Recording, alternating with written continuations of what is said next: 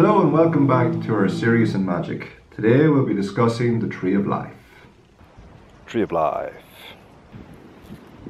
Earth.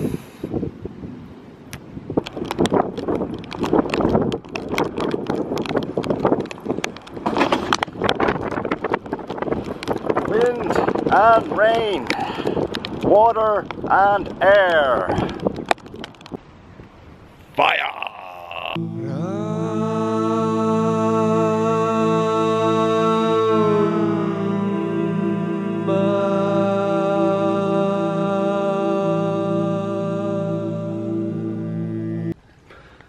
Now, there are some versions of the Tree of Life and styles of the Kabbalah.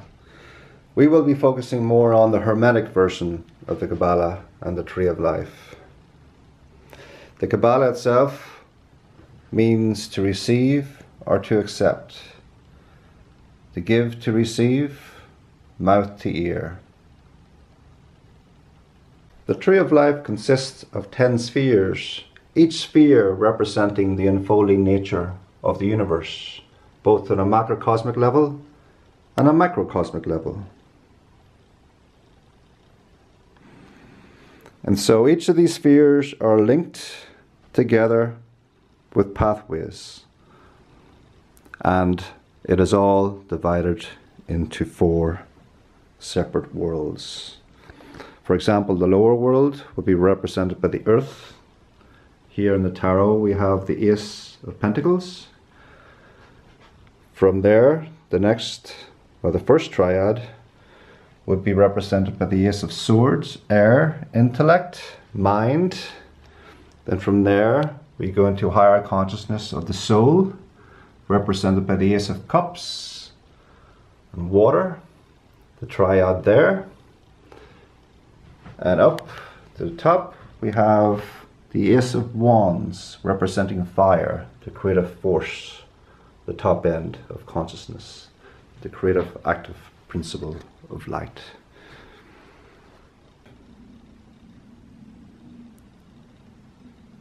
From the all-mind, the all-encompassing light, the Zelam, the image of the most perfect divinity, comes through the spheres from the top down to the dense bottom. Starting in the world of Eheieh, in the kingdom of Malkuth, earth, referring to both the physical body and to the dense energetic field of consciousness that generates and maintains it. Also known as the Nephesh. The mystics understood that mind and body were not separate entities, but rather that the body was a direct extension of mind to the lowest, most manifest end of mind consciousness spectrum. It's a bit like when you take the medicine, the holographic world seems to disappear. And in order to get it back, we must think to reclaim our body, our physicality, back in this dense dimension. And from Malkuth, we go to Yesod. Yesod is the place of imagination, of dreams, of the invisible worlds, of the astral plane, the moon. And from there, we have Netzach. Netzach is the emotions, the feeling part of ourselves, represented by the planet Venus. And over here, we have Hod, represented by the planet Mercury, representing maths, writing, creativity, intellect, symbols.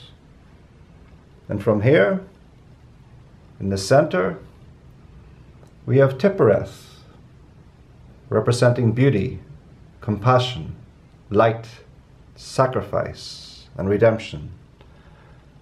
Its planetary sphere is the sun. And from there, we go to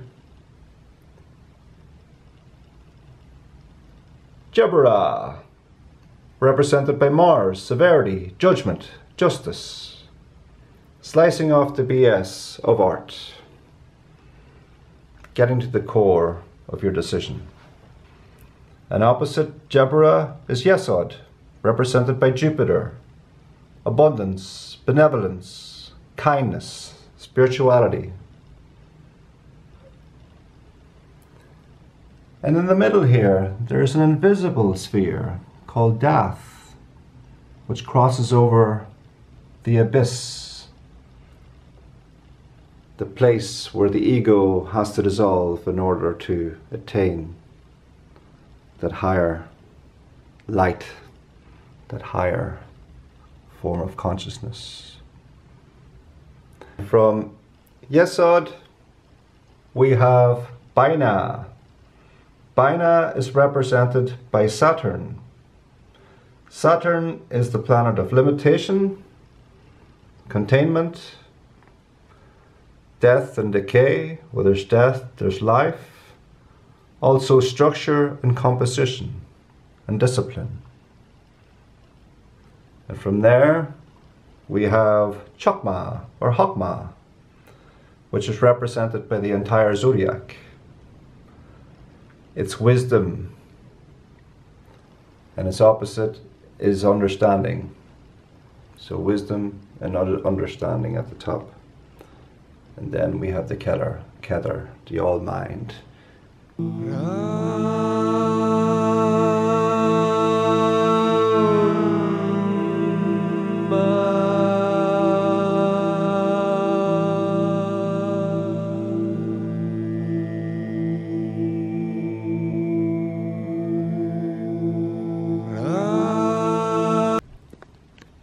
The first world is called the world of Eheieh, the physical world. The next one is called Yetzirah, mind and intellect. The next one is called Bria, water, the soulful world. And at the top, Azulat, the fire aspect of our template, the creative force of light. Now, when I got into the Kabbalah, or the Tree of Life, it first appeared to me in a dream state when I was a child. And walking past a bookstore one day, I came across this book, which showed me the symbol that I was dreaming in my dream world, and explains the pathways and how the Tree of Life talks to you and can explain hidden depths within your soul.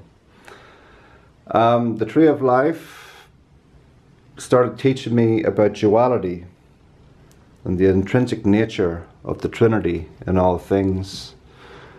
And so it pushed me towards writing a book on the subject. And so to me, the meaning of duality can be found within the Tree of Life. For example, here we have, if you can see, love and hate example. The dual line of love and the dual line of hate. And the meaning of the dual line of love and hate is care. We hate because we care, and we love because we care. That is the connection, the polarity. But there are extremes of these polarities. For example, the extreme of love would be aloofness and possessiveness. The extremes of hate would be malice and resentment. Those things that are outside the dual line of creation, of art, basically. Another example of duality would be the one of good and evil. the dual line of indifference. The tree of life and the law of correspondence is very much illustrated here in this template of life, from the all-mind at the top to the most physical form of consciousness here in Malkuth at the bottom.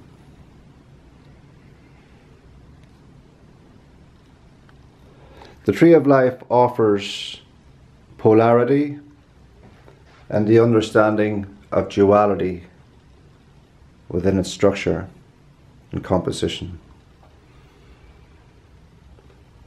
Here on the left side we have the pillar of severity, and here on the right side we have the pillar of mercy, understanding and wisdom. And the middle pillar, which we exercise in the middle pillar exercise, is where we align the left and right sides of our being.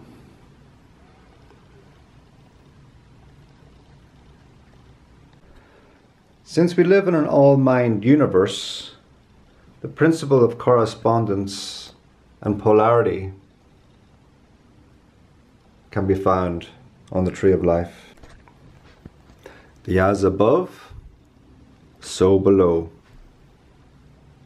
But somewhere along the line, our image, or our perfect image of the divine, got somehow shattered here in the 3D land, down where consciousness got more dense. And so through Magick, we are to separate our elements in order to find where the fracturing is, and so heal it and recover ourselves so we can walk the paths to each sphere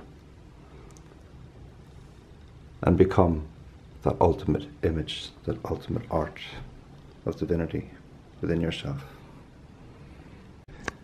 Severity, mercy, strength, wisdom,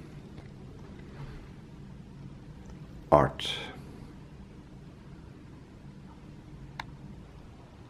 The spheres on the tree of life are connected by pathways, 22 pathways, illustrated by the 22 cards of the major arcana in the tarot deck. Each pathway is a journey to revealing what each sephira has to offer. The 7 planetary sephira are ruled by archangels, the Elohim. And so in contacting planetary influences and information, we contact the certain sphere or planet you wish to tap into to represent what need you have, or what need you need to explore.